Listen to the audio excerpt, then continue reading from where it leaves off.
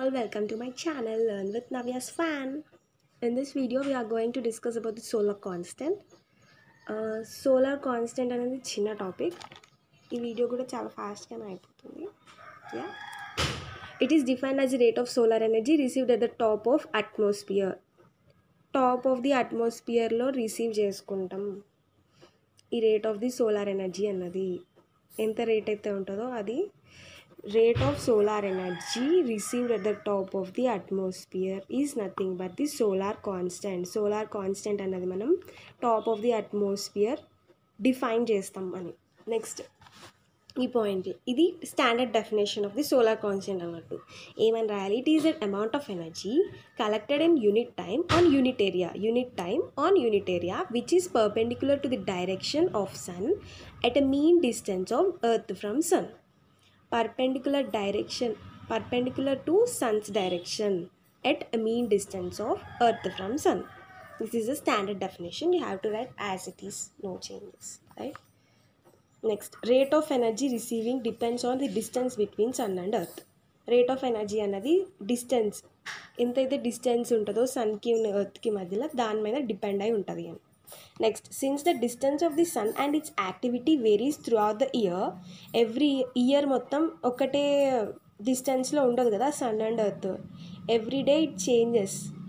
Sun ఒకరోజు ఇట్లుంటే మనకి పొద్దున్న నుండి సాయంత్రంకి చేంజ్ అవుతుంది, రైట్? మార్నింగ్ టు ఈవినింగే మనకి సన్ డిస్టెన్స్ అనేది ఎర్త్కి వ్యారీ అవుతుంది, ఇట్లా చుట్టూ తిరుగుతూనే ఉంటుంది.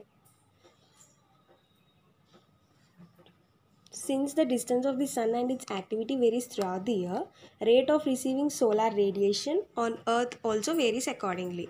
Distance vary అయినప్పుడు the solar radiation receiving on earth కూడా వేరీ అవుతుంది అని ఈ పాయింట్లో. Next, the standard value for solar constant given by NASA is expressed in the following.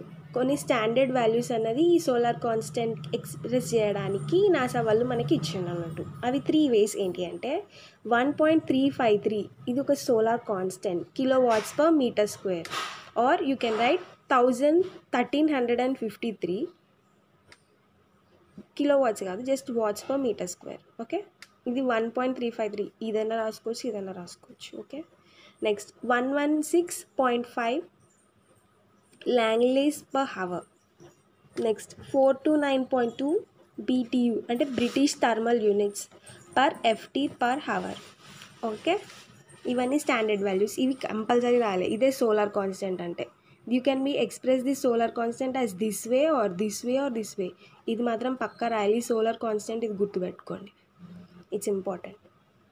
This is the main solar constant. అంటే ఎక్కువ మనం ఇండియాలో యూజ్ చేసే టర్మ్స్ ఇవి, యూనిట్స్ ఇవి. ఓకే, ఇది ఇంపార్టెంట్. ఇవి కూడా గుర్తుపెట్టుకోండి రాయడానికి, బట్ ఇది మేజర్ అన్నమాట. This is the video. First definition రాయాలి. It is amount of energy collected in the unit time on a unit area which is perpendicular to the Sons direction at a mean distance of earth from sun. Next, rate of energy receiving depends on the distance between earth and sun.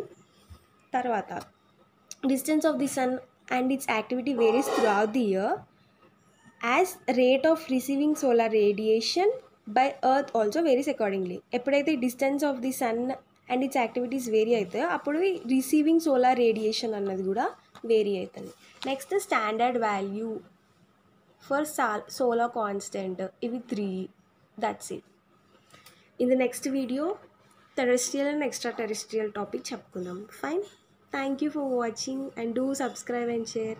As you subscribe, parallelly I publish all the videos. Thank you.